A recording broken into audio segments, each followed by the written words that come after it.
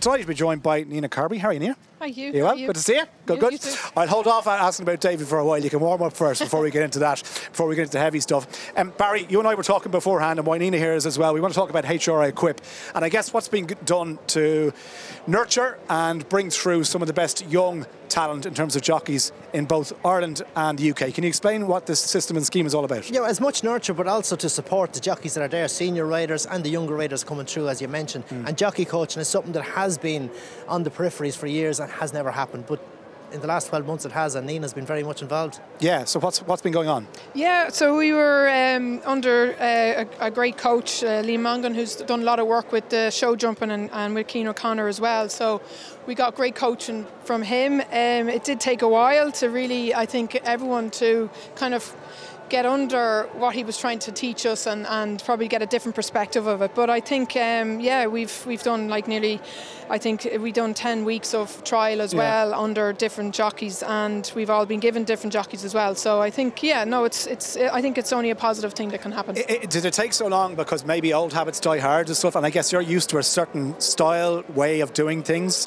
and you're retired now as well. So I imagine you almost like going back to school a little bit, was it? Yeah, exactly. And Liam actually took a while for us to even try and coach us and what way in to basically teach us, and we were just always quite hesitant. How are we going to get this across to the jockeys at the moment? They've never had any coaching before. So imagine trying to tell Ruby Walsh what to do when he was 20 years of age. Tell you where to go. I always had a coach.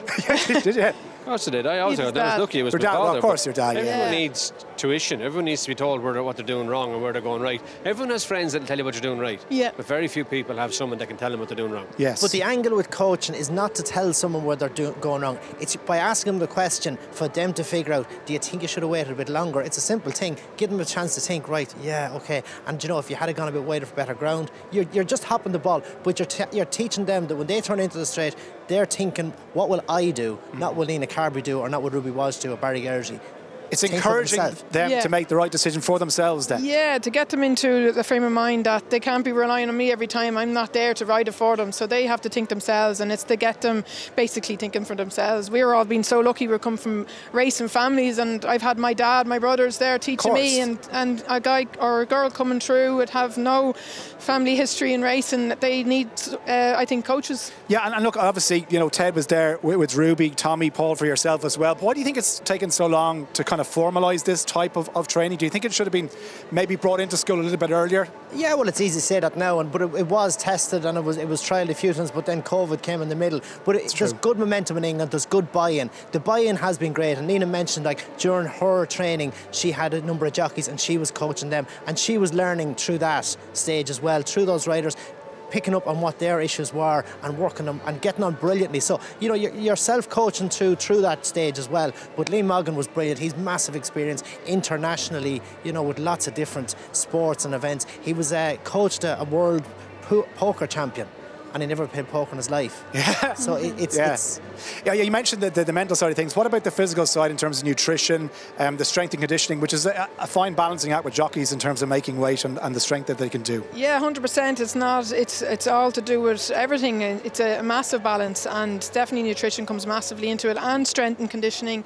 It all comes in, and it's definitely something that I think that they're going to really appreciate going forward and for the future. Because sports science, I guess, has advanced all this kind of stuff. Even Ruby, I imagine from when you were riding now, the knowledge base that we have around nutrition and strength and conditioning has come forward across all sports. You would hope so, and you would think so, yeah. And again, I was lucky. My mother had me with a dietitian when I was 16. Okay. But look, what we are doing as well, that's going through HRI and Equip, the Jockey Coaching, etc. But what the Inter Jockeys Fund are doing is they're renovating the premises in Race, and they're building a gym for the strength and conditioning. They're building different studios for physiotherapy, as well as put in their DEXA scan machine. The simulators will be there for the jockey coaches to use. That's all going to happen through Injured Jockeys Fund funding in Race. So it's an amalgamation of everyone in racing working together, which doesn't always happen. No. And to me, that's the most positive thing. And bringing everybody on board is crucial as well. It's almost like a centre of excellence, which everyone can avail of. It is, and it is. The plans are brilliant, you know, and it is happening.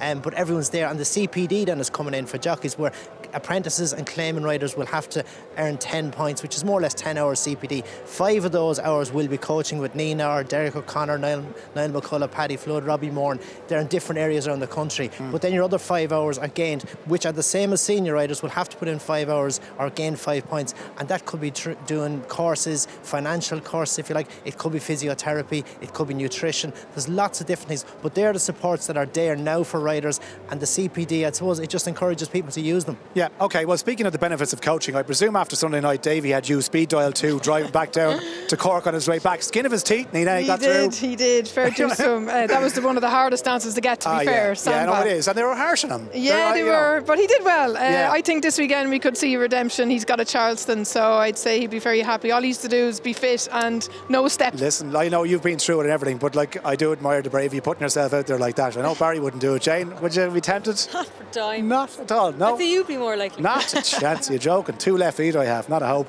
But look, it's been going well from obviously, and look, he's flying the flag for racing, so it's great. Exactly, yeah. Like, you know, he took it on and he's fully embracing it. He's meeting loads of different people that I met, and I think this will be his weekend. Okay, brilliant stuff. Listen, thanks so much for joining us, Nina.